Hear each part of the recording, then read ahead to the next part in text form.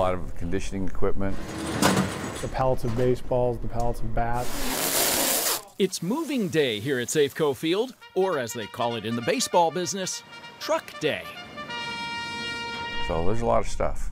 How much stuff? About 40,000 pounds of it. Everybody has to work today.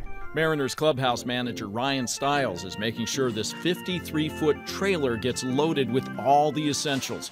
Everything that players, coaches, and family members want or need for 45 days of spring training in Arizona. 1,000 bags of sunflowers? Check. Golf clubs? Gatorade? Got it. Yeah, it's not just equipment, it's everything.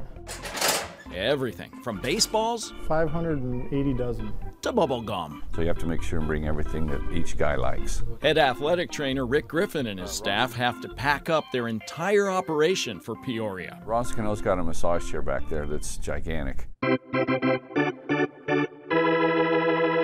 We're actually trying to figure out how we're going to get that on. It's big and it's a hassle to move. 4-person job. But no matter how extreme, everything that fits gets a ride. We've never had an issue where we had to say no. Forget what you've heard about opening day.